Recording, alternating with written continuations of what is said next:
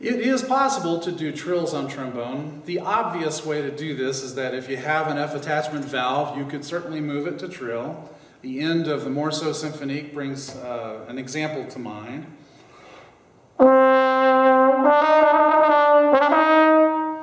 If you choose to do this, then take it easy. It will never sound like a trill of a trumpet, a piston valve, or something like that. So try not to do too many oscillations back and forth. Just minimize them like I did and treat it like it is. It's just an embellishment. So don't make a big deal out of it if you choose to do this.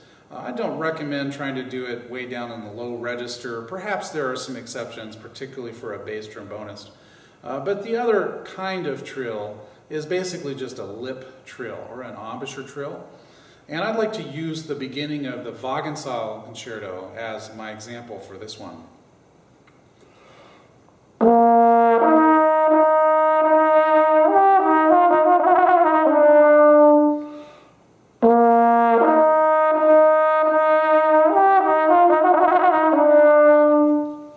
Now this trill doesn't last very long, so you've got to be pretty clever about inserting it. You'll notice a couple of things. I started on the note above. This is stylistically accurate for the Baroque period when this piece was written, but it also helps you set up the proper interval in the listener's ear.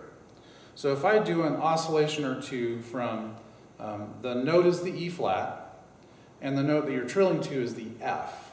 So if I put the F out in sharp 4, I'll use that alternate position, and I do a few oscillations that are genuinely F to E flat. And then as the trill gets faster, I'm going to stop moving my slide.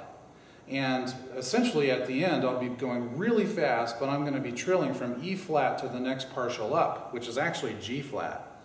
But because I set that F up in the ear of the listener, then they will still hear the right interval. It's a little bit of aural sleight of hand. Here it is in slow motion.